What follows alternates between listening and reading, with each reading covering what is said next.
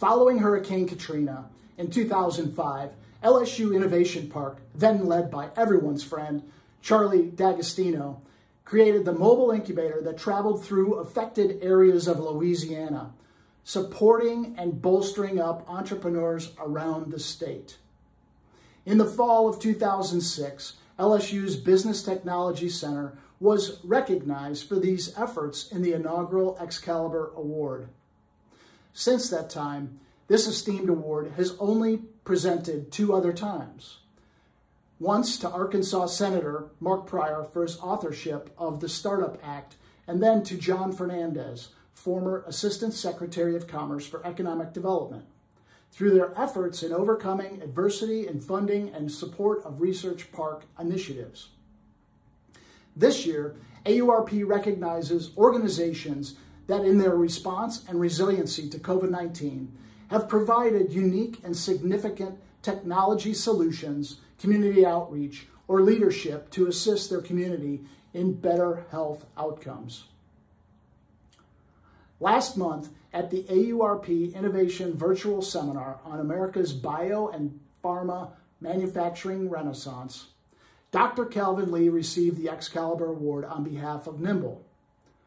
Now we recognize a peer institution that pivoted early on to produce personal protective equipment when these PPE items became scarce during the current pandemic.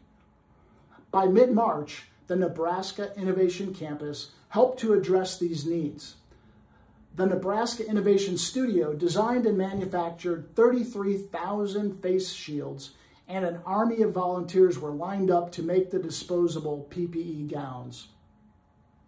Likewise, the Nebraska Innovation Campus Food Processing Center served as the manufacturing hub of hand sanitizer in partnership with ethanol producers across the state, eventually producing and distributing over 200,000 gallons of hand sanitizer. This included supplying hand sanitizer to all 6,500 USDA Food Inspection Service offices, hospitals, nursing homes, universities, and every secondary school in Nebraska. Wow!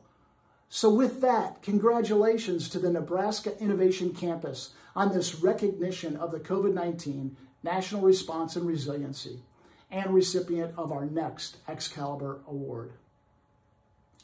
Now let's hear a little more from the Nebraska Innovation Campus team, along with my friend, Dan Duncan. Chris, thank you and the committee for extending this award to the people at Nebraska Innovation Campus that did a tremendous job flipping from normal operations into creating a tremendous amount of PPE and helping Nebraska and the region through a difficult time. We greatly appreciate this. We're very proud that Nebraska Innovation Campus provided the infrastructure that allowed these talented people to run with this. Thank you again, AURP. Once again, please celebrate Nebraska Innovation Campus's recognition with your virtual congratulations through social media using these AURP hashtags.